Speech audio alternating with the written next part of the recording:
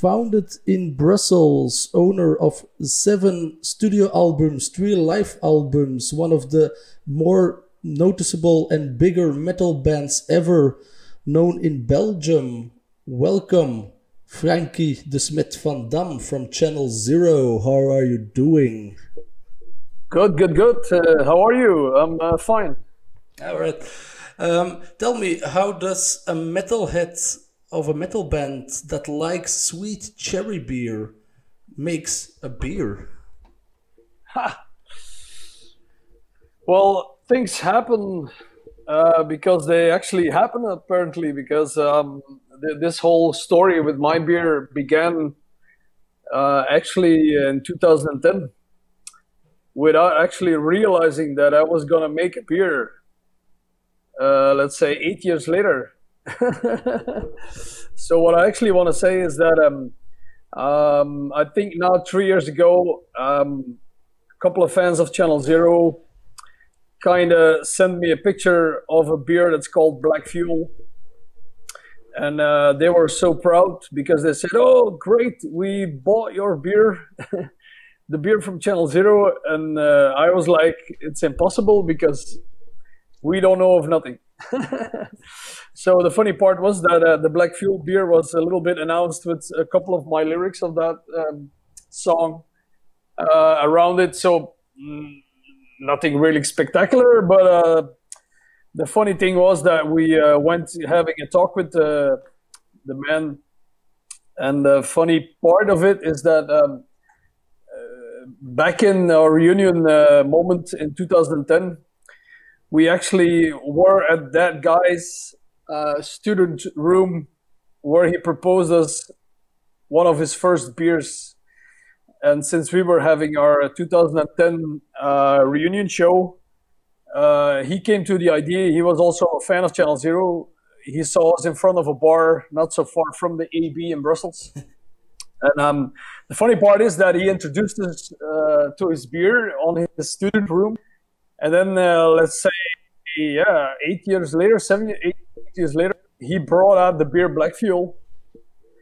And so that's the whole story were me triggered to, let's say, try to make a beer. I'm not a brewer, so I actually then accidentally fell into a bar where I was doing an interview again with Channel Zero, and the owner of the bar in Ghent, he told me,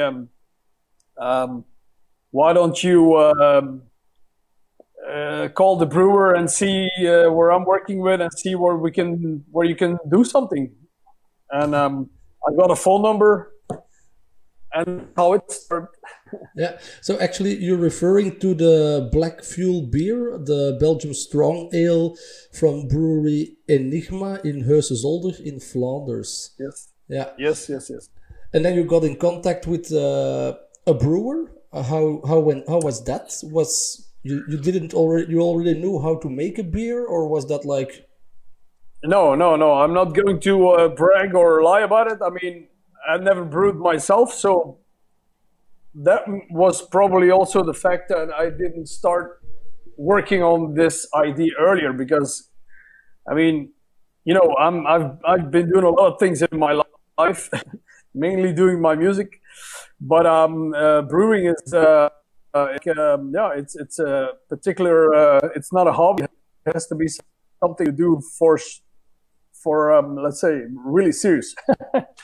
Thing is, I got a phone number. I called the man. It was Stefan from brewery Turbeau in Ichem in Belgium.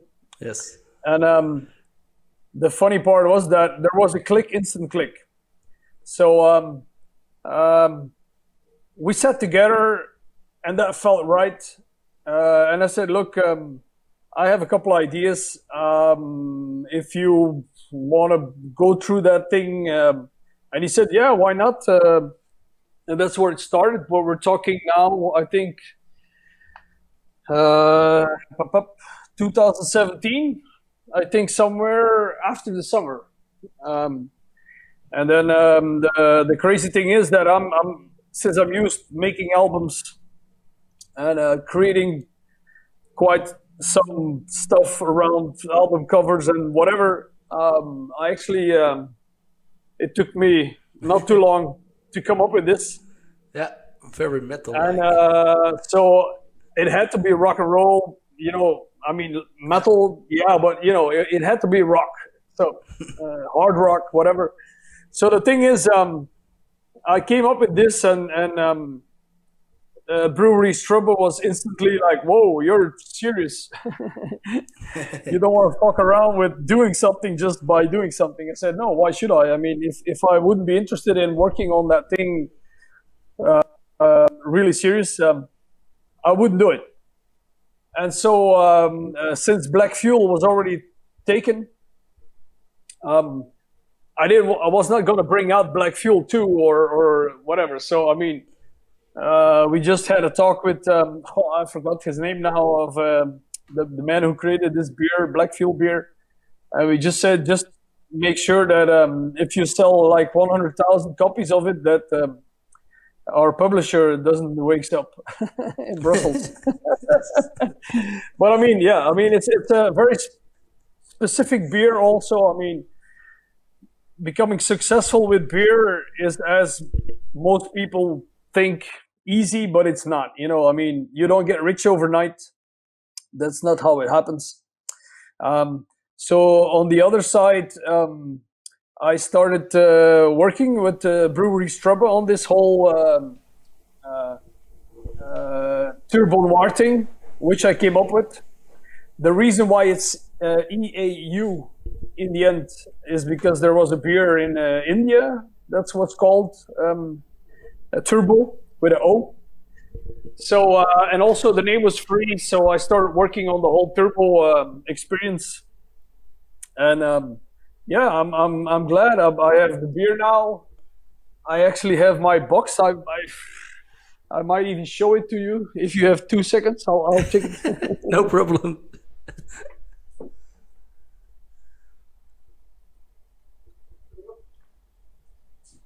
So this is yeah, that's the box. It's going to be interesting to send live. Then also of course, logo. It's cool. It's a real guitar. It's in cardboard, but it's a real guitar. All right. And I also have yeah, my whole 24 thing, which is actually full. Okay, so this is how it's been made. So sorry, I get back on my chair. And let's talk a bit about the choices that you made with the beer. So, people who don't know you, but I followed you with another interview of Welcome to the AA, where I learned a lot about you. You like sweet beer, so like fruity beer? Well, you know, I've actually always been drinking Kriek. And I know a lot of people are like, oh, it's a women's beer. I'm like, yeah, you know, yeah. Tastes in beer, 24 million tastes in beer, and you have even 96 million different opinions about beer. So, I mean, I like the Kriek. I like Kriek Lindemans, it's particularly. But the thing is, for my first beer, it was like something that, you know, I was thinking of back in the days when we were young and were starting to listen to heavy metal and hard rock. We were all drinking in Kremend. It's the place where I went to school, and we were all drinking a beer with a sip of coke in. Yeah, mazout. So, yeah, the mazout thing. So mazout is diesel or whatever, how you can call it. Yeah, how would I say? It's in the Volksmond. Kan niet op het woord niet komen. Dus so the thing is, that was something where I was reaching for. Of course, in this beer there is no Coca-Cola, of course not, but it's sweet, and you still have a sour aftertaste. So somewhere you can kind of like look into to the fact that it's a little bit comparing to that Mazout beer from back in the days. So we worked a long time on like finishing the whole mousse. So the when you pull it out, the foam. in the beginning there was absolutely, the foam was not at all there. So it took us quite some time before if you pour it out now, you see this a nice correct layer of foam, which is important in my opinion. And so it took us, I think, a little more than a year. And at a certain moment, we came to that first moment where we were like, okay, now it's up to you, said the brewer. And so. Can you tell me a bit, what was the feeling you wanted to create? You want to have a sweet but sour aftertaste, refreshing, heavy beer that you can drink after your work, something like that? The thing is, from my manager out, he said to me, yeah, you have to bring out the heaviest beer you can make. And I was like, yeah, okay, but let's start making a whiskey then. True. So, I mean, yeah. So the thing, I was also like, okay, the heavier you make it, the less you can drink from it. So if you want to give it a little, how would I say, a little of surviving chance, you need to be a little on the edge, but you can't be over the edge, in my opinion. So also the Stefan of the brewery, Turbeau, he told me like, sorry, but if you go higher, it'll change a lot in the taste again, and we'll again have to from zero. So I thought 8 degrees was pretty okay. The danger thing is when the dragon wakes up. Yes. It's a very dangerous dragon. Yes. Yeah, and in terms of artwork, you designed yourself the logo, the dragon, the name. But why a dragon? Is there any special meaning in that, or was that to give it a fantasy metal look immediately? Yeah. Actually, you're totally right. I mean, I didn't want to. I mean, how I've been playing music for like 30 years now. Everybody knows me as a hard rock singer, so it needed to have a feeling that it's not like metal, but it's soft touch. You know, it's a beer that it's actually sweet, and it's sweet on the outside, but when you drink a couple of them in a 1 hour, I can tell you, it hits you like a hammer. The dragon will come. Yes. So the dragon wakes up, and then even the guys, but I can drink 10 duvels, and yeah, they all can drink 10 duvels. But I've already seen a couple of guys that after 7 turbos that they were hanging on the bar, looking for their equilibrium. So I'm like, okay, cool. They all can drink like tigers. But I'm telling you, if the dragon wakes up with this one, I've seen quite some guys hit the ground already. I can believe that. It's normal. It's normal. I mean, you drink and it goes in really quickly. When you drink a Duvel, you kind of like feel it's a heavy beer. It's heavy in alcohol with the sweet taste from Turbeau Noir. You don't actually feel how heavy it is, and that's the tricky part of it. But of course, that's why I'm saying when the dragon wakes up and the tail starts to go like this. Ooh. And tell me, in your top days with Channel Zero, did you never got approached by a brewery to make your own hot sauce, your own beer? Because I think that was the day that every metal band had his own commercial lager with their logo on. To be really honest, no. I mean, otherwise we probably would have had it.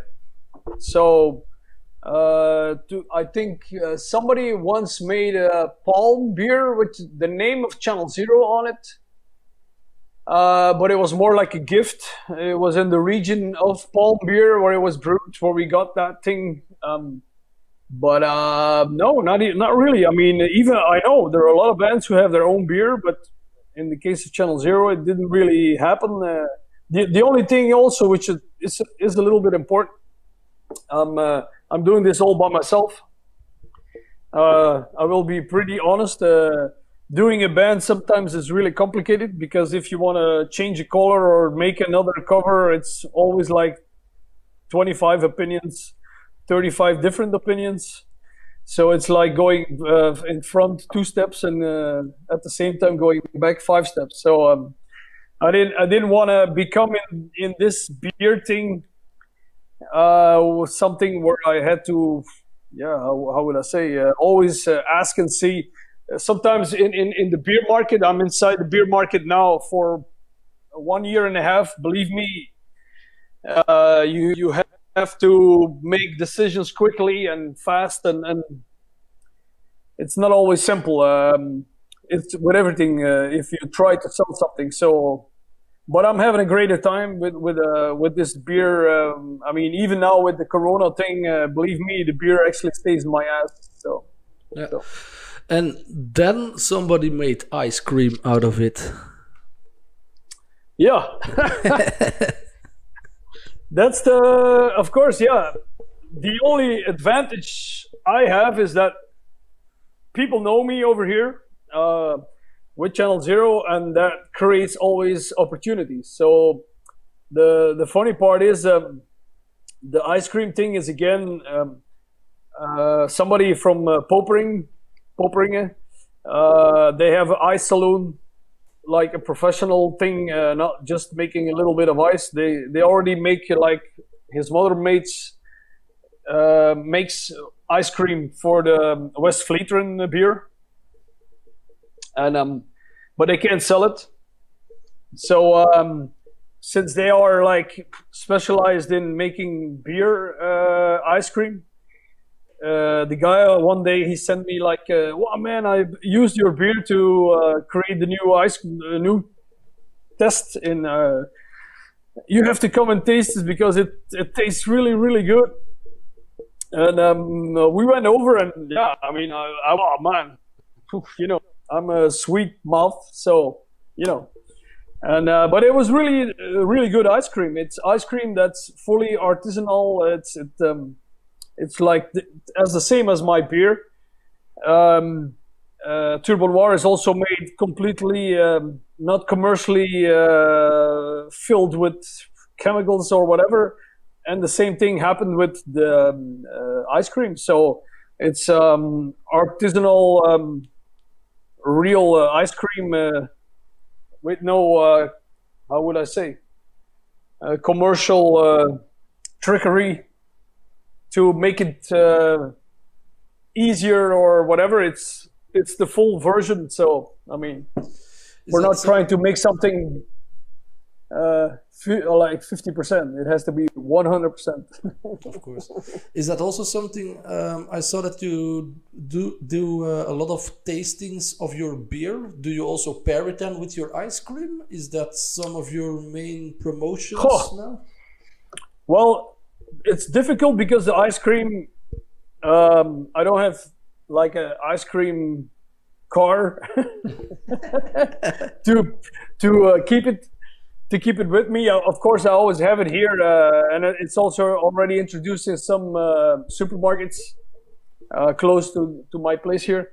But the thing is, ice cream, transporting ice cream is, it's not as easy as it seems. So I don't pair it with the degustations, which I'm doing, but most of the time the degustations really go really well because when people come over to do a degustation, I pour them beer, and not a little bit, a lot. So after 2, 3, 4 hours, most of the time by the end of the degustation, they all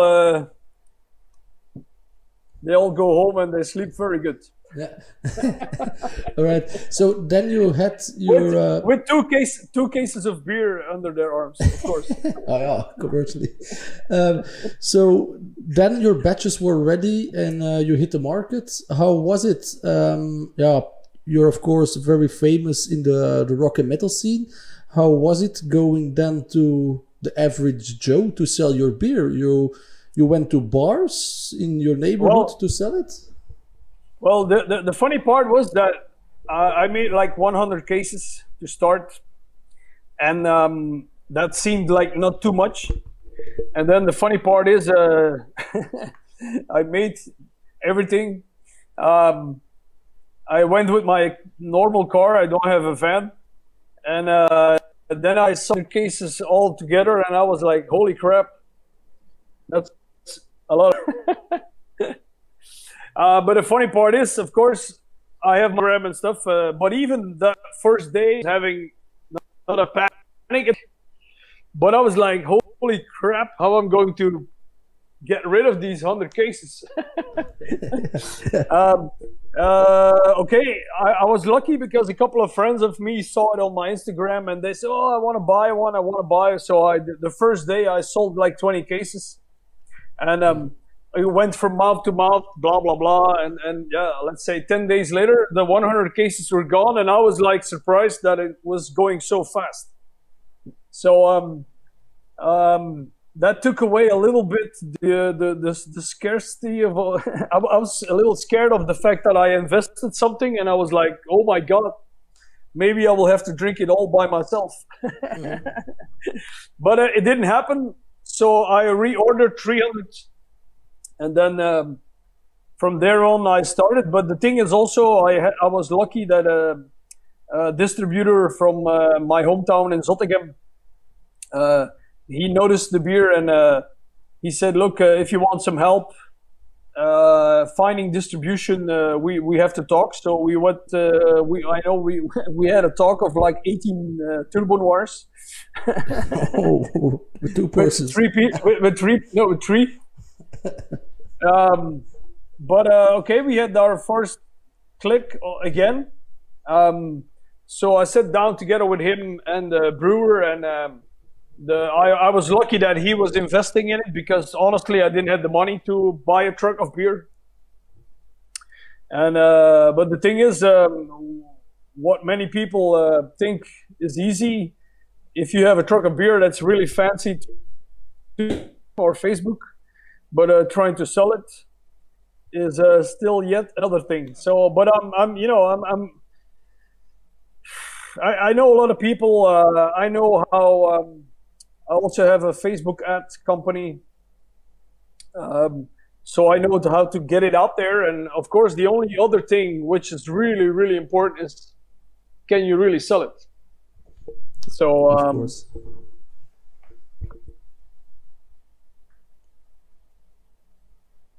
So that went quite smooth, selling the first batch. Well, yeah. In the beginning, let's say the thing is, you start selling your beer, and sometimes you're lucky. Somebody buys 15 cases. Sometimes it's like one case, then it's 3 cases, and then you see some stores literally do efforts together with me on like Facebook or whatever, and then they see. Of course, I do the degustations. I take my time to be there one full day. Most of these stores, they hardly can believe I do this myself. They think I would have like 15 or 10 people that I'm paying to do all that. No, I'm actually doing the whole thing myself, which is not a problem because I believe that people need to feel that I'm serious in what I'm trying to achieve. So, and it's also really good to be a little bit like with music, between the people that believe in your product. And the best thing you can do is hear the feedback from the first line. And that's how I actually quickly noticed that this beer has some value. And let's put it that way, if in the beginning of my first 100 cases, 95% of all the people that drank it would have said, "Oh my God, I'm going to die." It's awful. I would have never done it, but it was the opposite. So, yeah. And you were also at the Bruges Beer Festival. How was that from being a metal singer going to a beer festival? Did you know that something like that existed, and how was it? Yeah, I knew it existed. I've been to beer festivals. That was not really the problem. But the thing is, I think in somewhere there are not so much differences in being on metal festivals with beer. Of course, this is specifically for beer. When you're on a festival, it's specifically metal. But I met a lot of people that are in the metal scene that were actually, or hard rock scene, that are also on the beer festival thing. So everybody knows that heavy metal and or hard rock and beer are like two hands on one tummy, and most of the time it's a big tummy. So there is a liaison d'amour going on between the rock and metal thing. But the thing is also that I have to admit that for me it was like I was not like surprised to have that symbiosis of people.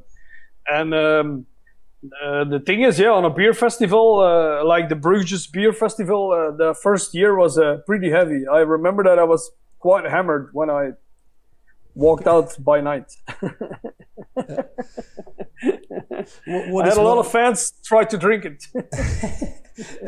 What is one of the strangest places you went to sell or promote your beer? Oh, the strangest places. Well, the thing is, I've been to quite some places, and strange places are really rare to me. So, I mean, I can't say, because most of the stores are really nice. It's yeah. I mean, the only thing I once had is when I was doing a degustation, and normally I take water from the tap. Tap in Belgium is drinkable water. And I remember that I was pouring the water into I have two like special washing tubs, Turbeau Noir washing tubs. And the funny part is that the water that I was pouring inside, I was like, it was yellow, and I was like, Okay. This should be drinkable water. So what I did was I poured it out, and I went buying, like, I think, I don't know, 5 big plastic water gallons of water, and I said, I'll do this water in my tubs to wash my water. Only the glass wash my water. How do you wash your water? With soap. So yeah, I mean, yeah, but most of the time, literally, it's really cool. It's rock and roll. I'm used to that, so people are really happy because, like I said, when I do degustation, I don't look for one bottle more or less. I mean, you also did some tap takeovers, I assume. What is the amount of Turbeau Noir going in kegs? Oh, at this moment, it's not really extreme. In Bruges, we have a bar called 2B, the beer wall. Maybe some of you guys know it. That guy has all like specific beers, no commercial beers. And he has it on tap because he also has 16 taps. But that's actually the only one that has it on tap at this moment. So in numbers, it's not like extreme. I mean, you have to see that my beer at this moment is most of the time on bottle. It's not like, I think the reason why it's not so much on tap is it's a beer with high alcohol. If you drink 5 of it, you're half hammered, or some people already fully hammered. So I mean, it's not like a bar is super crazy. It's not like a beer you drink all night long, because if you start at 4 in the afternoon and by 8, 9 you're hammered. Yeah. So I think that's the reason why it's not really on tap in a lot of places. Yeah. What is one of the things you underestimated the most when you started this beer adventure? Oh, the most underestimated thing is like a lot of people think it's really easy, and somewhere it is. But what I mean with easy is that I get in touch with a lot of people, but in the end you have to work on it. And what I also mean is that when somebody says, yeah, I will do your beer in my bar or whatever, it's cool. But some of them are like, after 2-3 months, they're like, yeah, but it doesn't sell that much. But the thing is, yeah, that much. Some people tell me, man, your beer really works amazingly here, but you literally see that they are also working in their store to promote my beer. So I can help promote it, but it's also kind of a two way of building it up. I mean, it's not because half of Belgium knows me for my music that half of Belgium wants to drink my beer. And not that I underestimated that, but I already saw quite some how would I say, difficulties on that matter, because it's the energy I'm putting in is really extreme, if I may say, and sometimes it's a little deceiving. But yeah, was I really surprised? No. The only thing that I underestimated a little bit is that my price setting, a lot of grocery shops, they literally put a price on whatever they think. So people, of course, communicate with me on Facebook and whatever to tell me, hey, your beer is extremely expensive here. And so yeah, I had a price setting from day one, which I firmly believe in. It's not a cheap beer. It's not actually an extreme expensive beer. But of course, I'm have to fight hard to keep a price level for the whole of Belgium. Yeah. So that's complicated, because I'm not InBev. I'm not a big company. So some people literally do whatever they want with the price, and that's complicated. Yeah.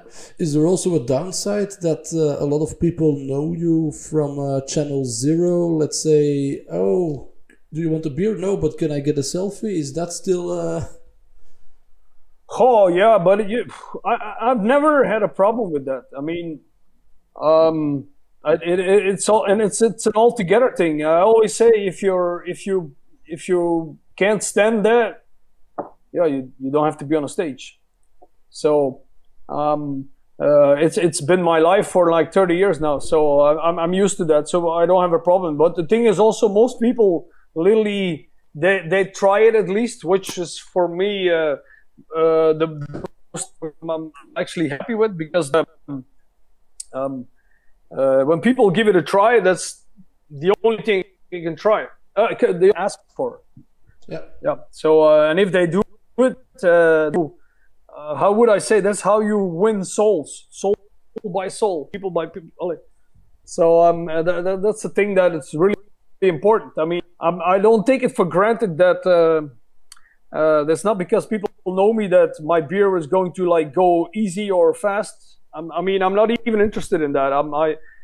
That's why a lot of shops are literally surprised when they have a degustation with me, that they're like, oh, it's you, the guy who sings in that band. And I'm like, yeah, it's me. Yeah. So they think I will send like other guys or other people or a nice beautiful girl, but it's not how it works. I mean, it's the same with music, believe me. Starting a band, making a song, trying to sell your music is as complex as the same with beer. So for me, there's nothing new under the sun.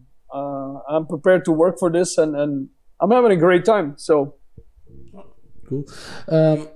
Can you tell us a bit, what are the future plans with Turbeau Noir? Is it getting another baby dragon? Well, if you have one more second, I will show you something.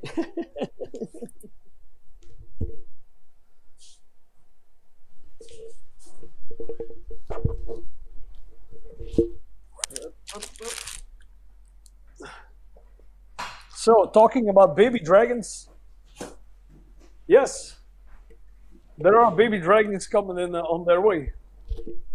And now you're going to tell me you're crazy, but that's cool. I was born in a town that's called Crazy Town. Yeah, indeed. So, and then I don't know if you see this. It's a baby dragon's egg. Yes. So that's chocolate made with my beer, and on the inside there is dragon blood, and it's also extremely hot. So the thing is, if you eat, like, say, I think 2 or 3 of this, you probably will need Turbeau Noir to like the firefighter. So and it's, believe me, once you eat one, you will need a drink to calm it down. okay, and they're gonna be sold separately, or is gonna be linked to the beer in the bars? Well, the thing is, this product, we worked on it for 6 months. I'm sorry. The thing is, we took some time to develop. We finally came up with the hottest pepper you can find on the planet. Which one? It's pepper? Carolina Reaper. Carolina Reaper. Yep.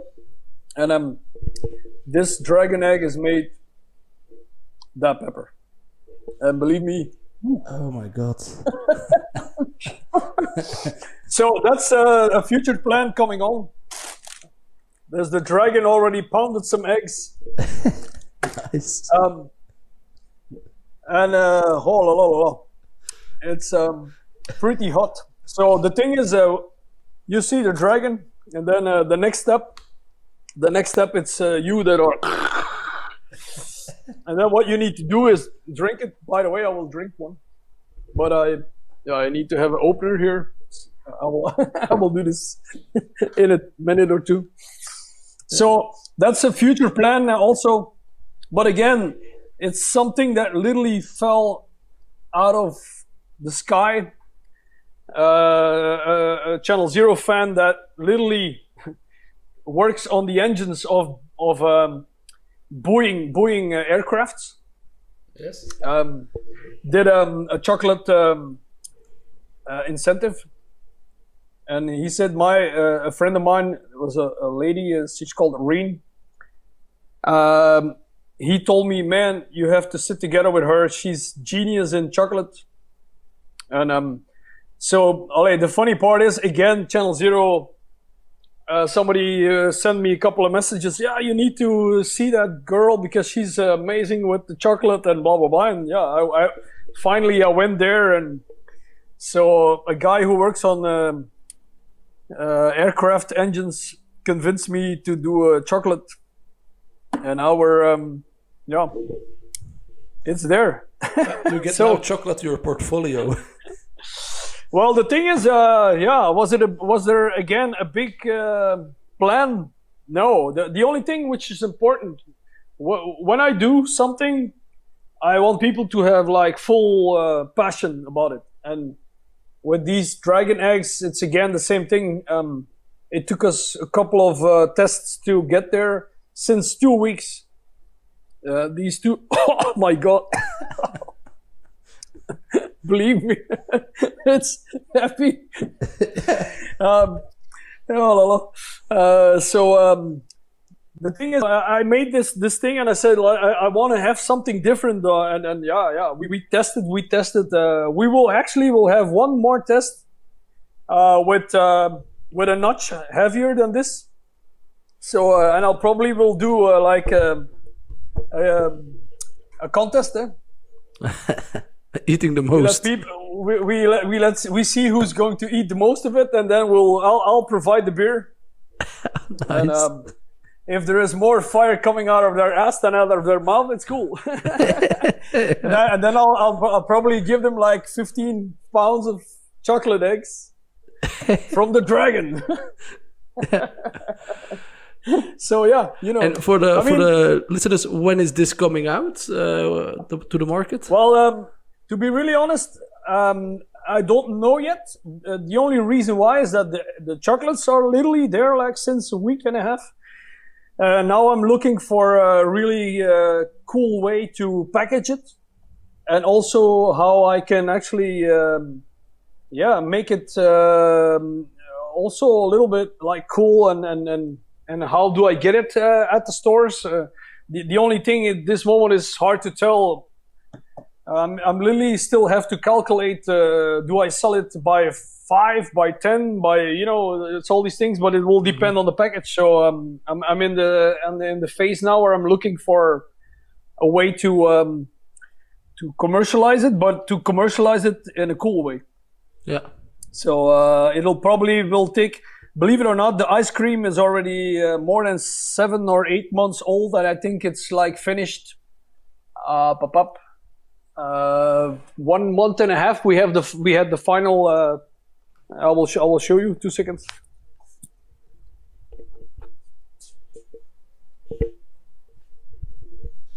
The whole. The whole wrapping. Again, it all seems like very simple, but believe me, it's not. Because when you want to put it inside of a supermarket, you have the EU rules, all the languages, all the allergies, calories, whatever, everything has to be on. So before something like that is like literally finished, it takes time. So I presume with the dragon eggs, it'll take a couple of months, but once they will be inside your mouth, you will get the Turbeau Noir dragon egg explosion. My God, my lips are red. Thank you a lot, Franky, de Smet van Dam. All right, thanks a lot for the interview. No problem, man. Anytime. All right, see you. Bye. Bye.